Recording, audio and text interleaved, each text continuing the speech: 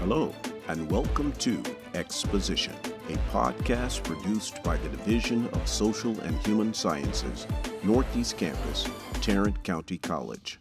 Prepare to be engaged, enlightened, and informed. Today's topic, we are going to discuss the movie Amistad. I am your host, I guess, Dr. Karen Wisely from the Northeast Campus History Department. And I'm Samantha Elkins, also from the Northeast Campus History Department. All right. When we start, I like to read the log line or brief description and then give you a kind of a recap of who's in it and what you probably also know them from. This is mainly for how my brain works, but if it helps you, I hope it does. The log line for Amistad is this. Hey, maybe we can cut this part out. The log line or brief description for Amistad is this. In 1839, the revolt of Mende captives aboard a Spanish-owned slave ship causes a major controversy in the United States when the ship is captured off the coast of Long Island. The courts must decide whether the Mende are slaves or legally free. Amistad was released in 1997. It was directed by Steven Spielberg, and it stars Djimon Hounsou, who you may recognize from Guardians of the Galaxy's movies, or even, I think he was in Captain Marvel for a hot minute. Yeah. Matthew McConaughey, who is famous for being a professor at University of Texas in Austin. Of course, he's acted in a few movies as well. Just a couple. Yeah, including Dallas Buyers Club, for which he won an Academy Award. And my personal favorite, Dazed and Confused, where he coined the phrase, all right, all right, all right. It's not for Magic Mike. I know some of the younger folks probably think it is, but he was actually parodying himself in Magic Mike. Anthony Hopkins, or Sir Anthony Hopkins, is probably best known as Hannibal Lecter in Silence of the Lambs, which is super creepy, and Chiwetel Ejiofor, who was nominated for an Oscar for 12 Years a Slave. Finally, Morgan Freeman, the voice of God, which is not an exaggeration. He literally voiced God in a couple of movies, including Evan Almighty and Bruce Almighty. He's also in The Shawshank Redemption and about a million other movies, including our next one, which is Glory. All right.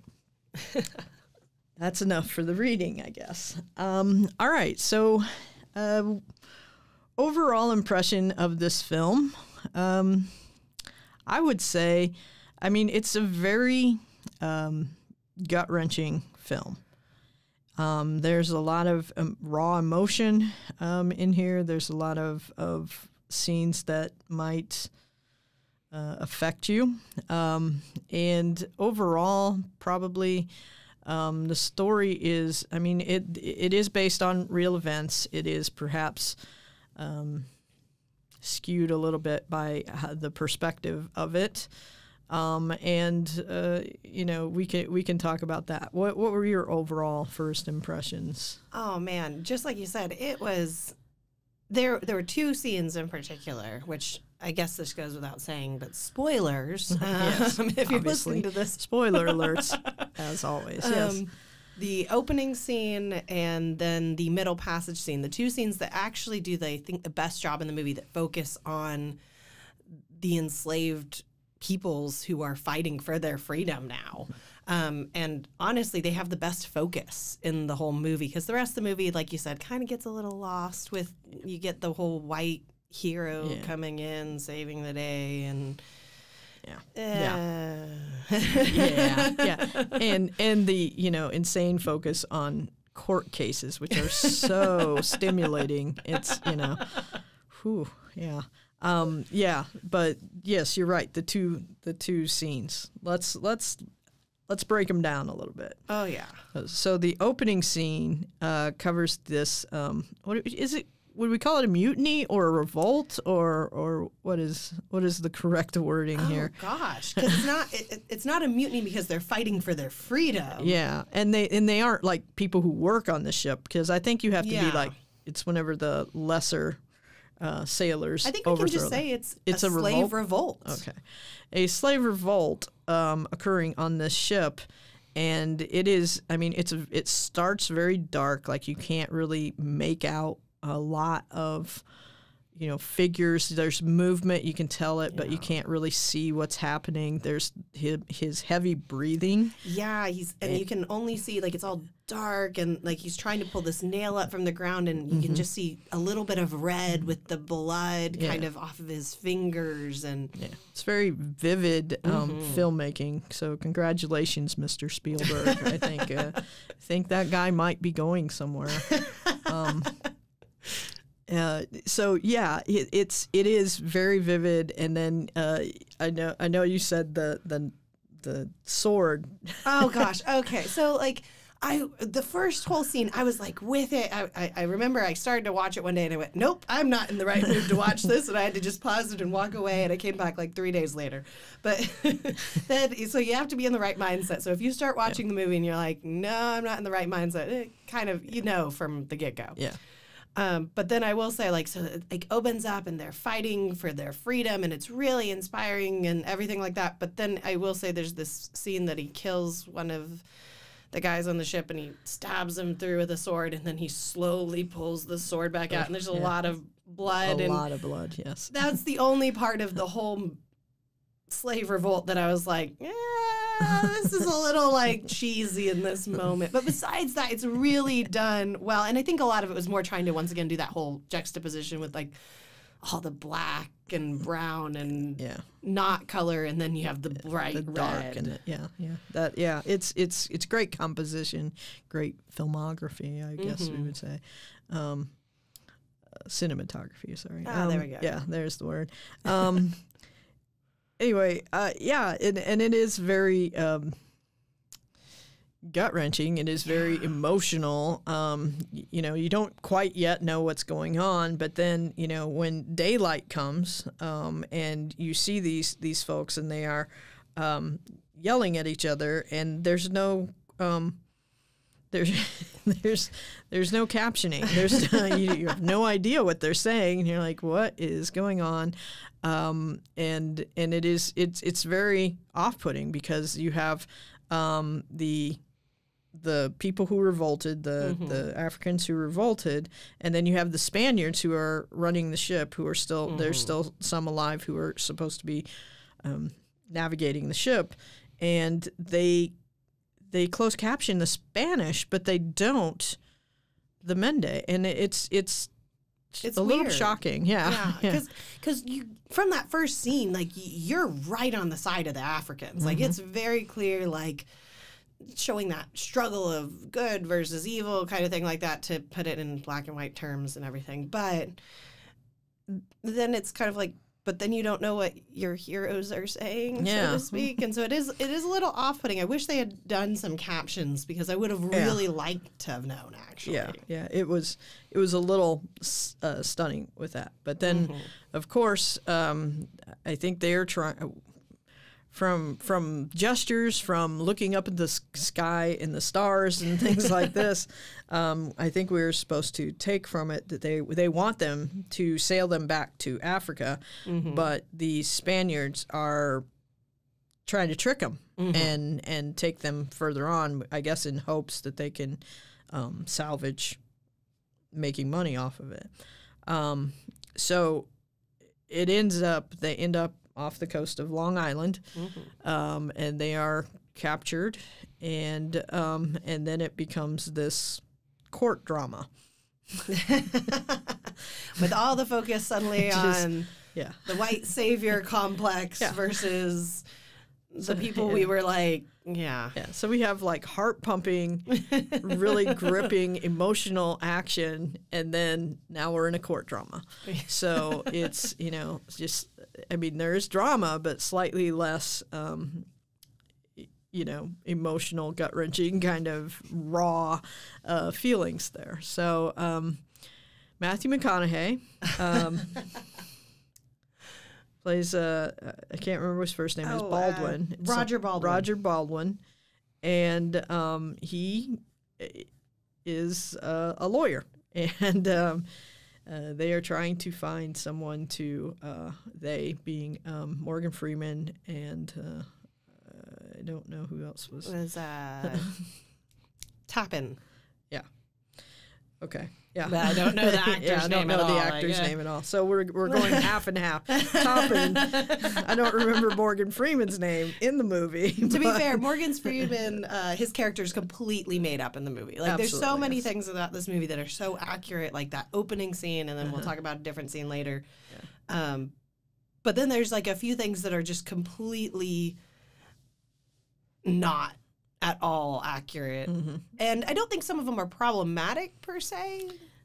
No, it isn't problematic. Mm-hmm. It just it's not. I mean, in many films based on real movies or real movies.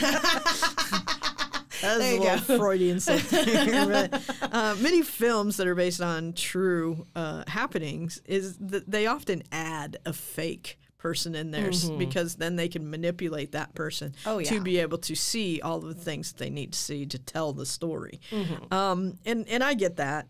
I think the only thing that is, and it's not really problematic, it's just, it's just inaccurate as far as Morgan Freeman's character goes, is Morgan Freeman, obviously a black man, in the North, in the Long Island, but he moves about with absolute freedom, which would not have been the case even in Long Island in the 1830s, 1840s. Yeah, and there's something about that the ship, originally it was found off the coast of New York, but they purposely towed it into Connecticut because slavery technically was still legal in New York, even though we were seeing it, phased out and everything by that point especially. And so, like, the fact that the movie skips over that, which, like, that's not a problem. I don't mind that. Yeah. But the fact that Morgan Freeman, a black man, is just walking around, doesn't seem to face any adversity. No. He walks right into the courtroom. Yeah. He sits right next to that Toppin guy, right? A rich white dude. So not separately, I guess, is what we're trying to say. And he, walks into people's homes, and he is greeted, just like it's a normal thing, and that would not have been the case. No, it definitely tried to make it clear that, like, the North had ended slavery and, like, was opposed to slavery, and it's like, it's not really the case at this point in time. Like, they're moving towards that, but yeah. There's still racism. Oh man. Even abolitionists were some of the most racist people. Yes, even without slavery, there's racism, and the fact that was nowhere apparent in this movie. And we start off in, I guess it's Connecticut, and then we move. I mean, later we're going to be in Washington D.C. with the Supreme Court, and he is still right there in the sitting courtroom. right there in the courtroom with all of the the white lawyers and everything. And it's like, I mean, and that certainly wouldn't have happened, especially with, like, so one thing they make out this kind of overarching idea throughout the entire film that, like, people are racist at the beginning of the film and oppose them, and then they, like, hear the Mende story and their background, and suddenly now they're like, I'm truly an abolitionist, I've changed my mind. And it's like, that's not really what happened with this case. No, because it wasn't a case truly about the issue of slavery. No. It was a case that was about the Atlantic slave trade. And by 1839, the Atlantic slave trade had been banned in the United States. So, again, spoiler alert, the ending that we get with the Mende being declared as free men may not have happened if the United States was still participating in the Atlantic slave trade. So it isn't a it's not really an African American movie. In many ways, it's an African movie and a white American movie, legally speaking. Yeah. Exactly. Yeah, way to make that clear. All right. So the Matthew McConaughey takes this course, this case, and he is kind of depicted as, I think you called him like a used car salesman or the ambulance chaser. They call him an ambulance chaser in one review online, and I thought that was the best description of him at the beginning. Yeah. And it was a little frustrating because then when I looked up some stuff afterwards, and Roger Baldwin, who he's playing, is actually like a supreme abolitionist who very much was part of this case from the beginning, was like, no, let's fight for their freedom and their rights. And like, and instead they depict him as, I'll take it, but this is all money. about property and not about your rights or your freedom or anything. It's property, and whose property are you, and all of this kind of thing. And it's like, and he has to be convinced later, of course, by Anthony Hopkins. Of course. But have you talked to the Mende? Have you, spoken to them? And it's like, I think he would have done that. I hope he would have. But, I mean, I don't know how you prepare a case without it, but yeah. So then that's where we get Chiwetel. I know I just said Chiwetel. Yeah, that's it. It's always like the emphasis on the wrong syllable for me. Chiwetel Ejiofor, who is the interpreter, who will then help them communicate with the Mende, because apparently Steven Spielberg made a conscious choice not to caption the Mende.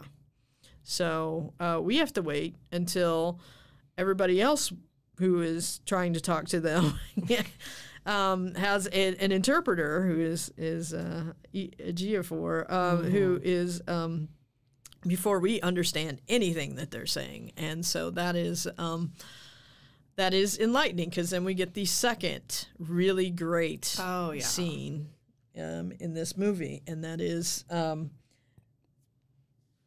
The depiction of the Middle Passage, and it's probably, I think, one of the most historically accurate and gut-wrenching scenes I have ever witnessed in my life. Yeah, and it is, from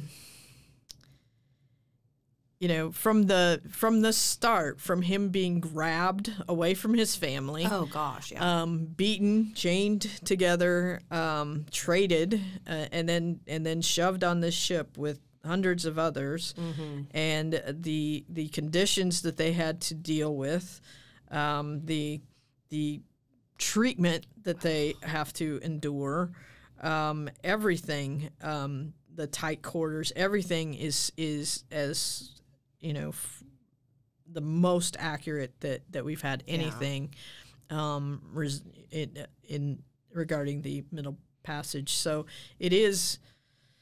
They do not shy away from the reality. No. They don't shy away from the violence and the anger, but also the breaking of spirits to a certain extent. Yeah. And I think that if you haven't seen this movie yet and you are hanging in here listening to all the spoilers that we're giving you, if you intend to watch this movie, there should be some sort of trigger warning, because it does depict extreme violence, and it does depict rape.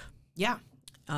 So it is very emotionally raw, gut-wrenching. I don't know any more words to describe it. I was a sobbing, heaving mess. There you go.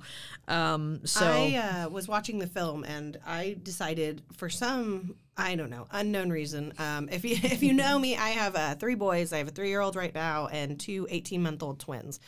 And I decided to watch this movie on the twins' 18-month anniversary, birthday, whatever.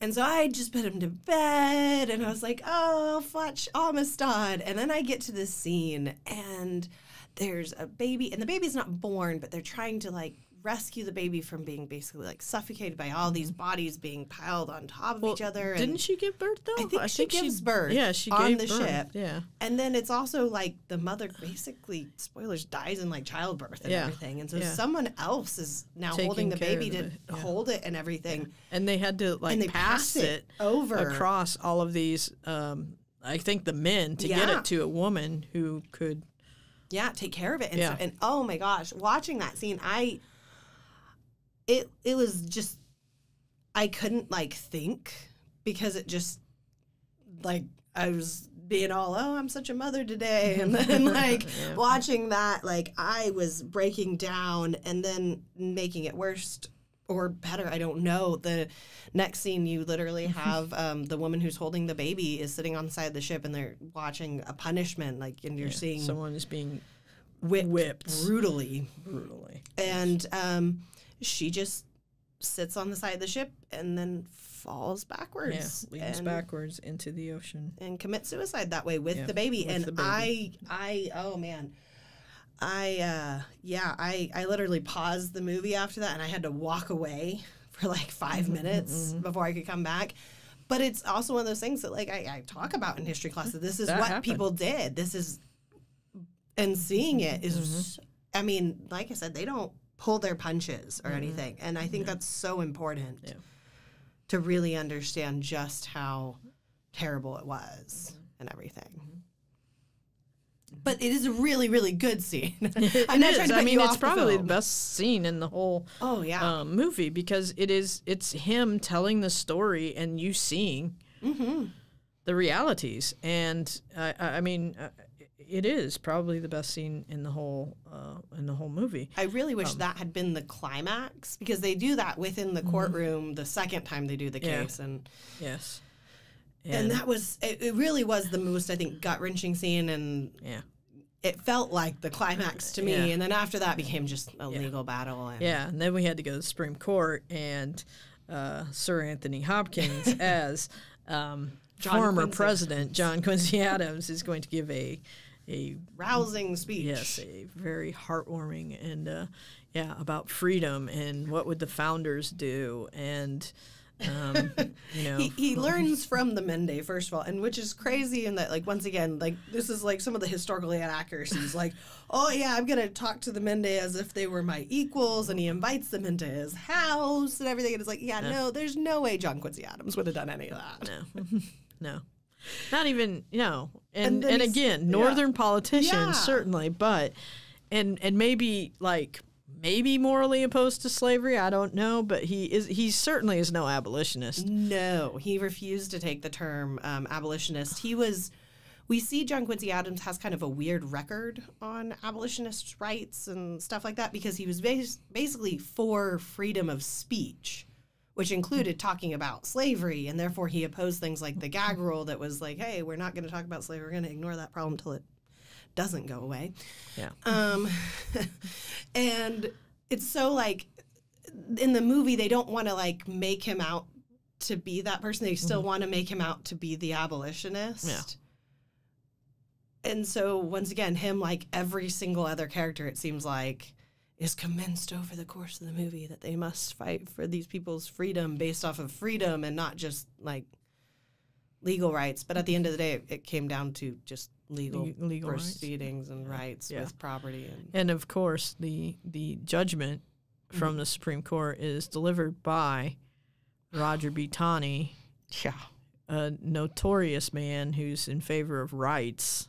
Right? No, that was sarcasm, by the way. Yeah. He is. This case happened, and I think it finished in 1841. 1841, 1842. Yeah. And just 15 years later, in 1857, Roger B. Taney will, of course, preside over another rather important case that, he is a dirtball. And that's putting it lightly.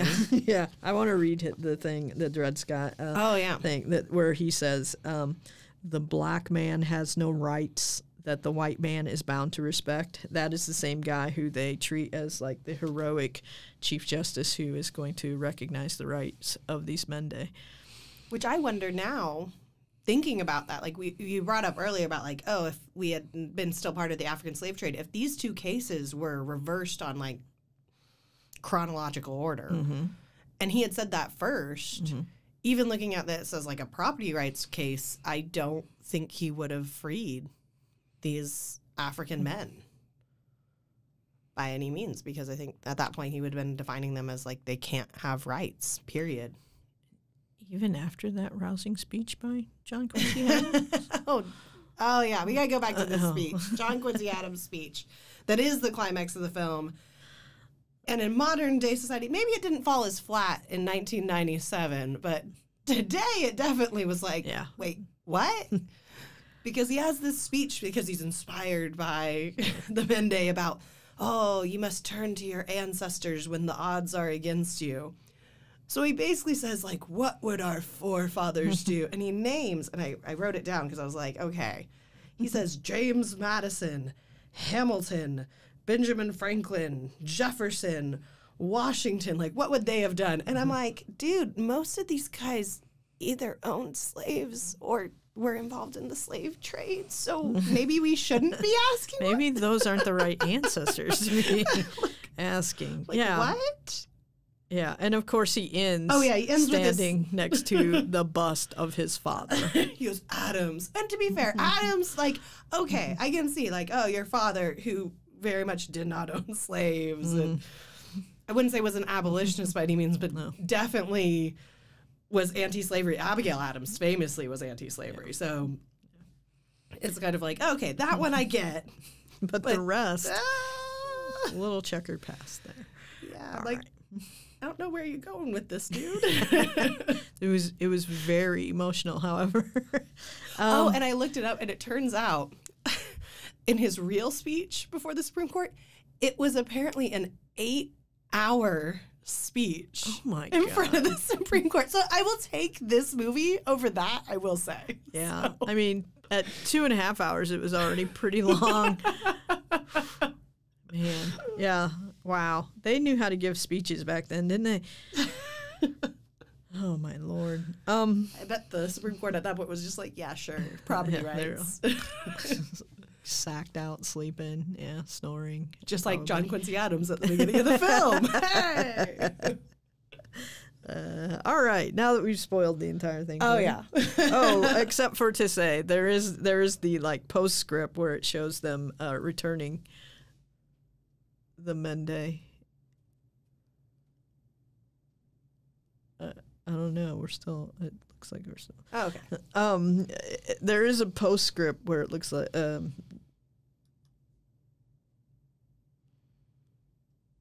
don't know. I don't know what the heck's going on. Well, if we didn't get it, it's here. It's fine. Oh, good. Okay. It's fine. So there's a postscript with the Mende at the. Are you saying at the end? A postscript where the Mende are returned to their homes in Africa, except, unfortunately, for our main character, Jamal Hansu, his village is gone. Yeah. And his family is nowhere to be found. And that is another, I mean, like, talk about leaving on an emotional emptiness there. That was not a good feeling. So it isn't, like, maybe it isn't an uplifting, happy movie. Maybe make sure that you're in a good place when you're watching this movie. It's like, it has this hopeful moment because, you know, they got their freedom and everything like that, although they try to play it off more like abolitionists looking at rights when it really came down to property and slave trade and that stuff more than anything else. But then, yeah, you have this ending and you're like, oh, he's going home and he's going to be reunited and with his wife and his son that you saw him being like snatched away from in the middle there. Yeah. No, it was not a happy ending. So, and to be fair, that's probably pretty historically accurate for especially these individuals. Yeah. But you know how I feel. I feel like, gosh darn it, Stevens, give us something. Hollywood this thing up a little bit, for crying out loud. We've already included characters that don't exist. We've fudged a little bit around the edges of, racism and all of that. Yeah. Give us a damn happy ending, please, for the love of God. Or even if they had like made it where like, oh, he doesn't reunite with his family, but others did, or something. Give us some sort of like some sort of conclusion. But all right. So Would you recommend this movie?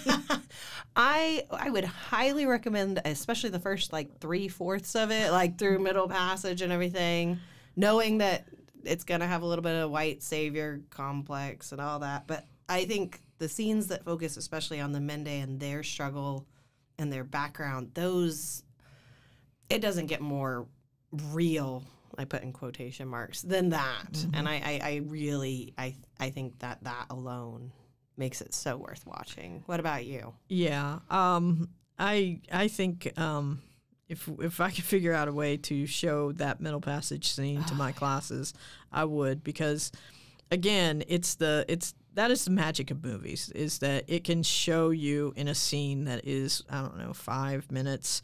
I could talk for a whole hour and a half and never really convey the kind of emotional rawness that is in that scene. So I would like to show that to my classes so that they understand what the middle passage is. So yeah, I would recommend it. I mean, I don't know anybody that's like, this is my favorite Spielberg movie or anything like that. But I mean, it's a good movie. It's not a terrible movie. You will not regret the 2 hours and 35 minutes that you spend watching it. It hasn't aged badly or anything like that, really. Like it's a movie of 1997, and I'd say it still holds true to that and not anything crazy. So overall, I'd say thumbs up. I don't know. Do we want a rating system? Oh gosh, no, that's too difficult. We'll just say we recommend. I recommend this. I recommend some parts of this more than other parts. Definitely. All right. Well, then that's gonna do it for us. Thanks for stopping by.